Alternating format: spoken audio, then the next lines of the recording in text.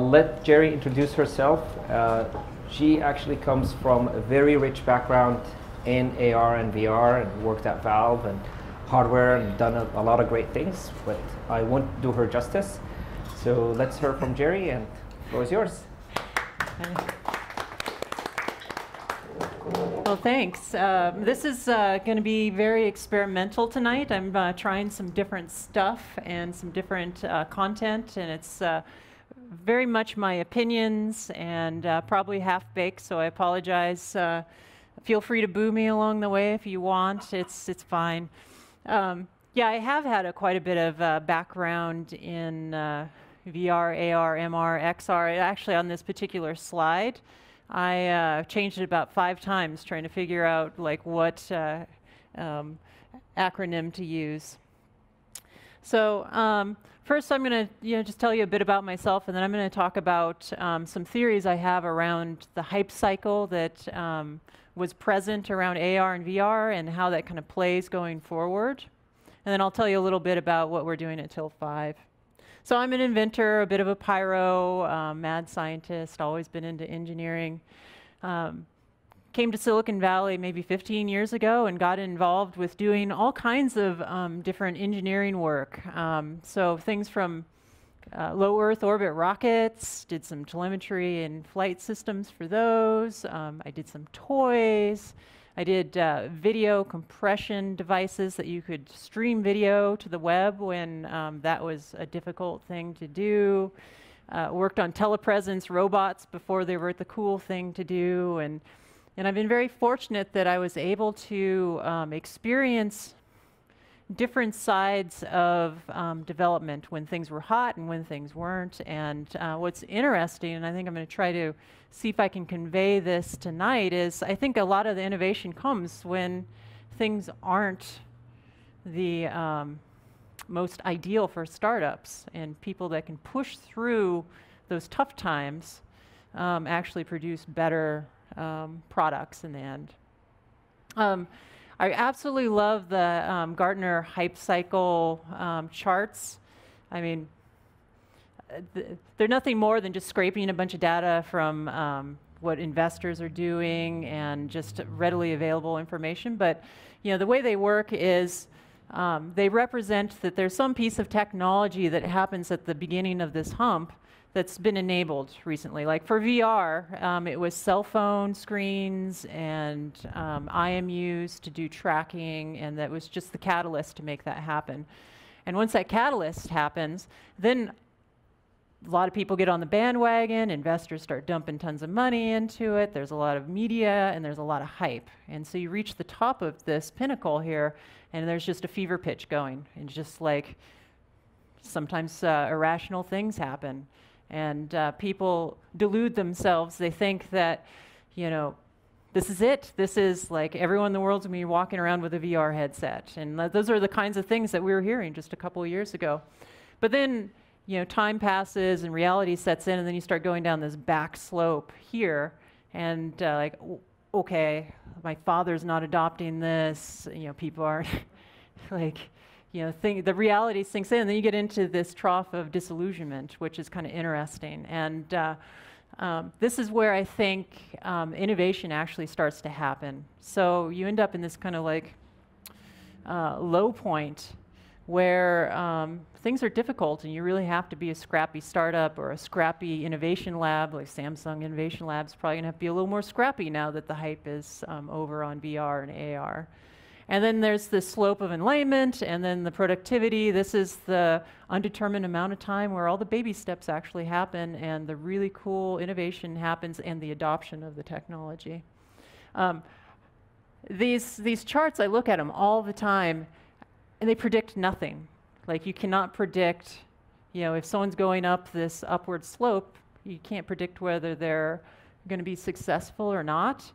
And what's interesting is I think a lot of the VC funding or VC companies out there jump on the bandwagon on this upward slope, and sometimes they have huge hits, huge exits, and that just feeds this cycle.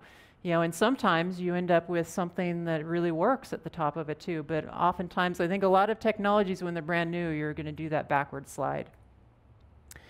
So my background for XR, MR, AR research, after doing all kinds of engineering, Valve Software stalked me all over Silicon Valley and stalked me all over the countryside and wanted me to come up to their R&D lab that they were putting together in Bellevue, Washington. And so they hired me on to build their dream team. And I was given the mission of taking the Valve Software Steam platform and bringing that to the entire family.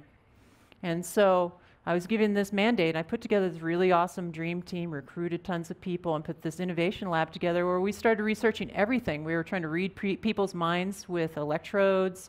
We were trying to do eye tracking to see engagement in games and where people were looking. We were doing AR and VR. And what was really cool there is I had pretty much an unlimited budget and like the world's smartest people that I could find. And I got a glimpse of what's going to be happening in the next 20 years. We just brute forced everything. Money was no object.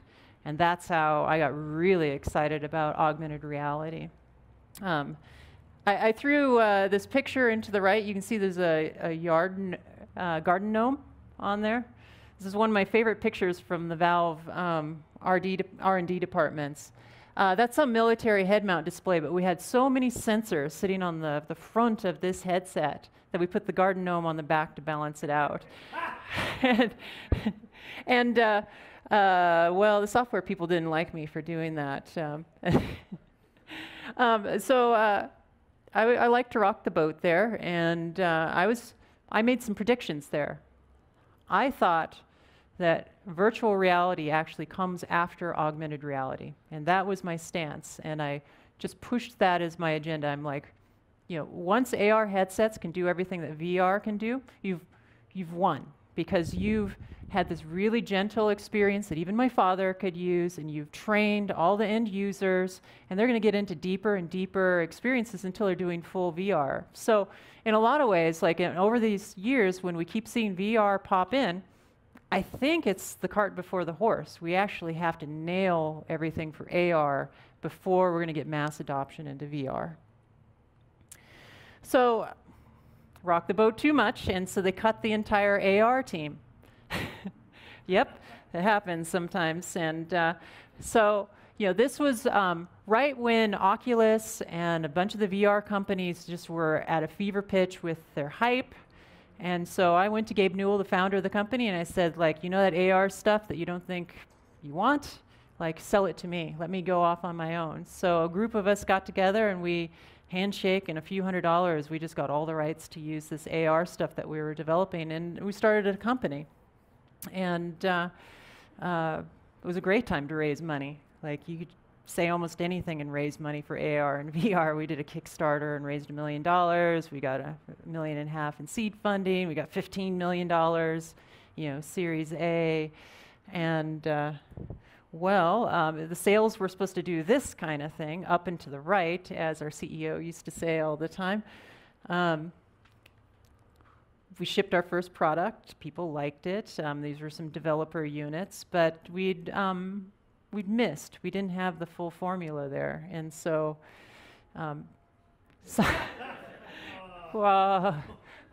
you know, sometimes like products are just magic. You just can't. Like, I wish I had a crystal ball, and like, you know, we were telling all our investors, like, yeah, this thing's going to like be the next pet rock. She's going to take off like crazy. Well, it's more like we just laid a hard egg and it didn't quite work out. And we were now on that downward slope of the hype cycle, and sales across the board for AR/VR were pretty flat. And so we were now in an interesting funding environment where it was difficult to raise money.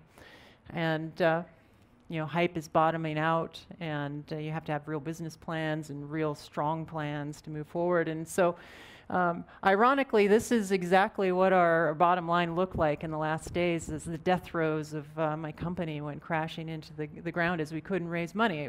It was really unfortunate. So here's some of my theories on some prerequisites for AR and VR to work. Like, there's no silver bullet out there. There's been this idea that the next pair of glasses coming out by XYZ company is going to be the silver bullet, and that's not going to happen. There's too much to be done. So any company involved with AR/VR is going to have to find a useful vertical market to make your first baby step. And there's going to be a lot of these vertical markets. And we're going to have to start working towards an acceptable form factor for those vertical markets. You know, lawn gnomes are not acceptable for most vertical markets. Some probably, I don't know which ones, but so that's got to be worked on as well. And probably one of the more difficult, and this is where it's going to take the time aspect of this, is the end user acceptance. It's like, how do I like train my father to use an AR experience? How do I get him to take that first baby step? And it's going to be baby steps. There's just no silver bullets out there. Like, trust me. Like, there's just nothing going to be coming that's going to be, you know, so good that everyone quits computing, you know, on their phones or their computers and just switches tomorrow to some near-eye display or some crazy contact lens. At Valve Software, I had this poster on the wall. You can't see it, it's really difficult to see, but this is the evolution of input devices for video game consoles. And I love this so much because it's this mass of things that were imagined, and then they evolved, and then some died off, and then some continued on, and some evolved, and it just keeps going and going until now we have some pretty good input devices. And I like to show this controller to the right. That was a video game controller in the early days. I mean, it has a knob for English. Like, yeah, I mean, the path there is not clear, and for the path for AR and VR is not clear. And we're going to make some really like crazy stuff, and we're going to make a lot of mistakes along the way. I mean, some vertical market, that's probably great, right? And we're going to have some of those pet rock things. I mean, you look at phone evolution, it's the same thing. Like we take for granted, like one day we almost woke up and there was this really great phone in our pocket. But there was a lot of evolution along the way. They started out in 1973 as these huge brick things by Motorola or someone. And you know, Motorola is this huge company that they should be able to dominate the entire time. No, there was tons of evolution. Nokia came and went, and there were a lot of like crazy evolutions of the cell phone too, like this thing to the right. It's like, you know, today we laugh at it, but at one point it's like we're trying to figure out the path forward. And our AR/VR, we're going to be doing those same things, like our user interfaces are going to be constantly changing. And so, you know, today we have a lot of really cool tech out there, and it's, you know, it's like, upper left, there's like these displays that look like pretty fashionable glasses. They're really sexy. I love them, but they don't do much. So the vertical markets that they can live in is very narrow. That's going to be a baby step forward. And then you start moving a little bit bigger glasses. They can do a little bit more, and they have maybe a little bit more display they can do. And that's going to be some other nichier. And then it just gets bigger and bigger, and they do more. And but we got to push it all sides. It's like a balloon. You push it, and it's going to squish out somewhere. But these things are going to be solved at one point.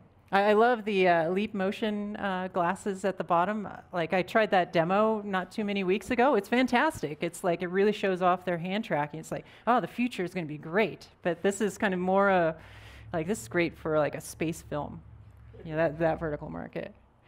So I only had a few minutes to talk. I have lots of crazy ideas. I'd love to talk with you guys afterwards. At Tilt 5, castAR crashed and burned, but we were fortunate enough to pull some of the core team together, and now we found our niche that we're going after, and the pie is really big.